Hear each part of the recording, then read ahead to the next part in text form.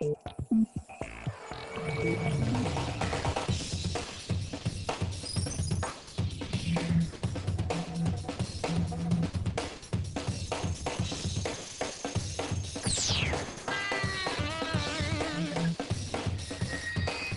watching WatchGuard Security Week in Review, a weekly video podcast dedicated to quickly summarizing the biggest information and network security stories each week.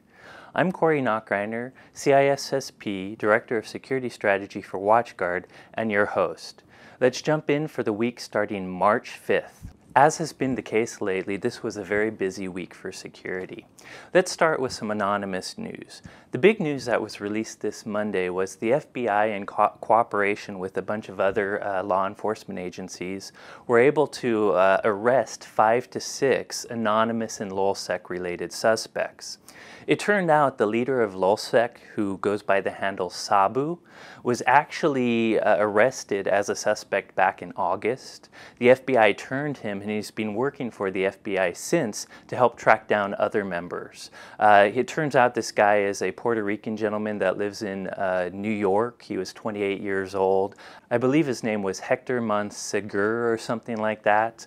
Anyways, again, he turned on some of his LulzSec and anonymous team, helped the FBI track down these other members.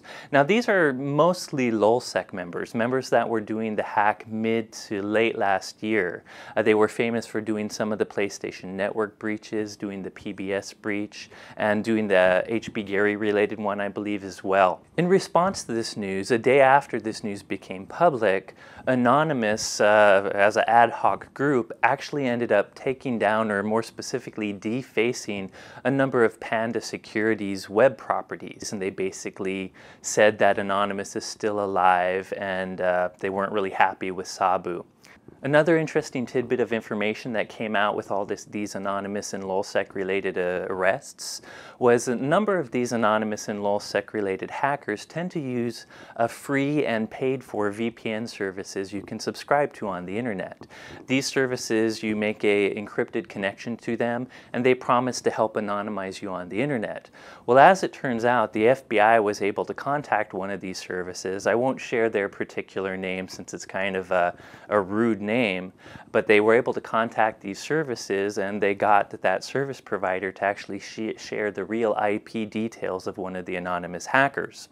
Now, whether you think this is a good thing or not, it's good to know that these VPN services you can subscribe to may not be as anonymous as you think they are. It might be better to use your own VPN, like the ones we provide at WatchGuard, to secure your company data at least. Next, let's move on to software update related news from this week. Various vendors released some security updates this week. It seems like they've been doing it every week, but Google Chrome has released another Chrome update. I believe it's attached to the Flash update that came a week earlier. Again, if you use Chrome, Flash is actually built in. It's one of the few browsers that has Flash with it rather than forcing you to download it yourself. So whenever there's Flash updates, Chrome has to quickly release another version. So of course, if you use Chrome, be sure to have it set to automatically update. Also, tied to Apple news, you might have heard that Apple announced the new iPad this year, and I think they're calling it the new iPad. It has a better display. But attached to that release and announcement was also iOS 5.1. So if you're an iOS user, if you have an iPad, an iPhone, or an iPod, you might want to get the iOS 5.1 update, since it does also include some security updates. When they released this, they also released a new version of iTunes, and I believe also a new version of Apple TV, all of which have security-related updates, so you might want to patch those as well. Finally, this hasn't come out yet, but Thursday, Microsoft announced upcoming patch days. So next Tuesday will be patch day for all Microsoft products. Their pre-announcement warned that they plan on releasing 6 different bulletins. Most of the bulletins fix flaws in Windows. I believe there's also some fixes for developers who use Visual Studio. And finally, a product called, I believe it's Microsoft Expression Studio. I think it's similar to Adobe's Illustrator, probably not one of their most popular products. But if you use Windows and of course Visual Studio or that vector drawing program, you definitely want to check out Microsoft's site on Tuesday and download those security updates. The final piece of news I'll share with you this week is a bunch of new zero-day web browser vulnerabilities. This week up in Canada is a security conference called CANSEC West, and at that conference is a very popular hacking contest called Pwn to Own, where I believe Tipping Point in their zero-day initiative they sponsor a hacking contest where they set up various web browsers and they pay attackers who can find new vulnerabilities to take control of those web browsers, typically drive-by download type attacks. Well, this year there's a little drama around the Pwn to Own contest. Google, who of course makes Chrome, doesn't really like the fact that ZDI, or the Zero Day Initiative people, don't require these hackers to actually disclose vulnerability information. They just have them show how the attack works so they can make a signature for that attack, but they don't necessarily require you disclose the information to the vendor. So Google created their own contest in sync with it called, I believe they called it Ponium, to go with their Chromium name. And in their contest they put up to $1 million worth of prizes. So basically for a full user access level attack against Chrome, they would give you $60,000.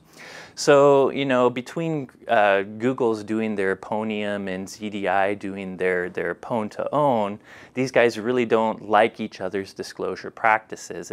So despite this drama, and whether you think that Google's right in their disclosure practices or ZDI is right in how they handle these type of exploits for pay, the contests did go on and a number of vulnerabilities were found. Well, right away Google was able to find a Chrome flaw. A particular Russian researcher did a two-part Chrome flaw, where first of course he found a flaw that allowed him to execute code in Chrome, but one of the key things about Chrome is it does sandbox its browser, making it hard for an attacker to gain control of the underlying computer.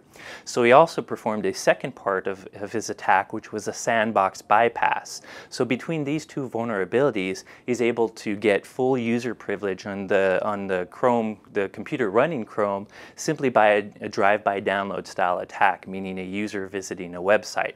So that was a big deal, and Google's going to be paying him $60,000 for that attack.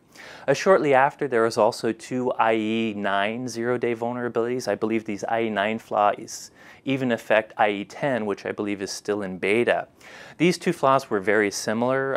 The Russian researchers who found them said they were quite difficult to exploit because, again, IE is also using some sandboxing technologies. So not only do you have to find a flaw in the browser to be able to execute your code, but you need to be able to bypass the sandbox. So it seems like the Pwn to Own contest was, you know, very profitable for attackers and very good for vendors who can now fix these zero-day vulnerabilities. I wouldn't expect patches to these immediately, but it's good to know that the good guys know about them, and in the months to come we'll see an update for sure. So that's it for this week's Security Week in Review. There were a bunch of other security stories. I might put some of them in the URLs which I share at the bottom of the post. So if you'd like to see those, be sure to visit the WatchGuard Security Center and check out all our posts. On top of that, if you'd like to contact me and tell me what you think of the show or share some stories you've seen, be sure to contact me on Twitter. I go by @SecAdept.